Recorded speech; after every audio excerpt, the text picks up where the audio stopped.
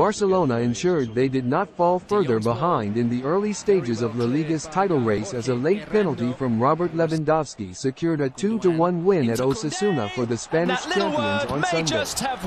Barca made a fast start with Frenkie de Jong hitting the post and Lewandowski firing wide from close range inside the first minute. But they were made to wait until first half stoppage time to open the scoring through Jules Koundé, who headed home from a corner.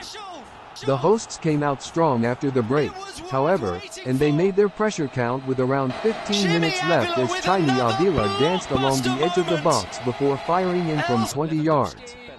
Barca were not to be denied, however, as Lewandowski was pulled back in the area and picked himself up to convert his spot kick to keep Barca within 2 points of leaders Real Madrid.